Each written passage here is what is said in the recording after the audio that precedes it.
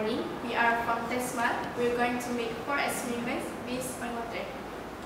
Okay, so for the first experiment is water bridge. So we just need to use some tissue, water and beakers. So we're gonna to twist the tissue to make the experiment run more effectively.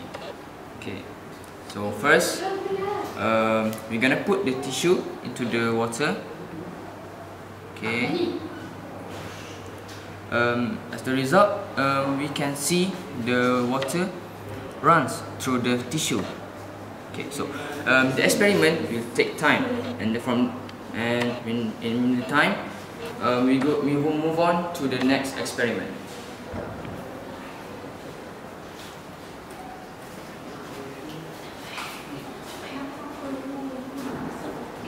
For this experiment, you need 2 balloons and a candle. As you can see, this balloon is empty. When you get it near the fire, it will blow up. Because the fire will hit the balloon and make it weak, and then it will blow up.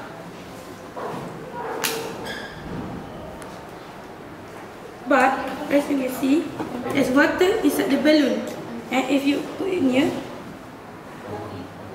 it doesn't blow up because the water absorb the heat, and the heat will not go to the balloon, and it stay strong.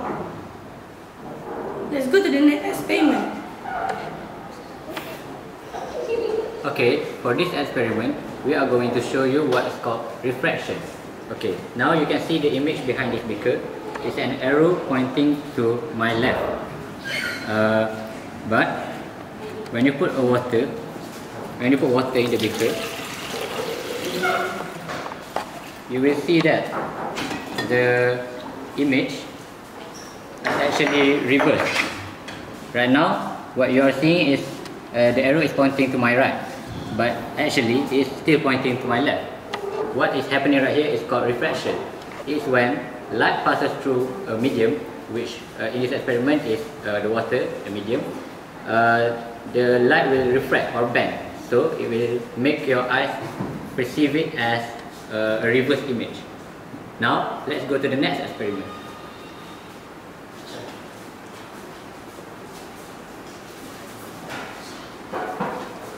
For the experiment, you're gonna need a beaker, also a candle, and a plate of water. When you put the glass on the top, what you can look is the water get into the beaker. This is because a burning needs an oxygen. So when the oxygen is run out, the burning will gone. So there is an empty space in the beaker. So the water will fill up the beaker to make it full.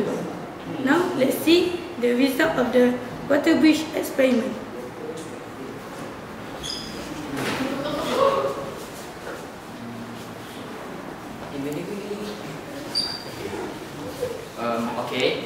As you can see here, half of the tissue has been colored, and the water get through the tissue. This occurs because the cohesive forces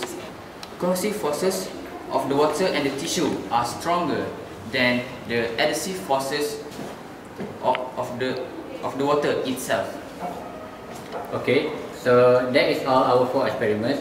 I hope you had fun watching this video and you learned something from it. So that's all from us. Thank you.